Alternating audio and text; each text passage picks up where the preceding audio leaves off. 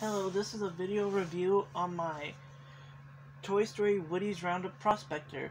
But as you see, or if you can see, I have Jessie, Bullseye, Woody, and Stinky Pete, the whole gang.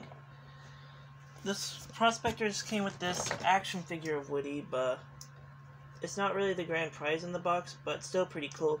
I got it from my grandparents, and I still play with this Woody, but I play with that one even more. The Prospector from the box now completes my Woody's Roundup set.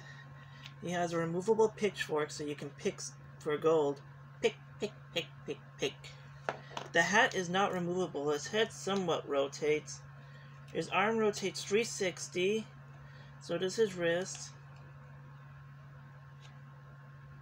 He felt kind of stiff when I got him out of the box, but yeah.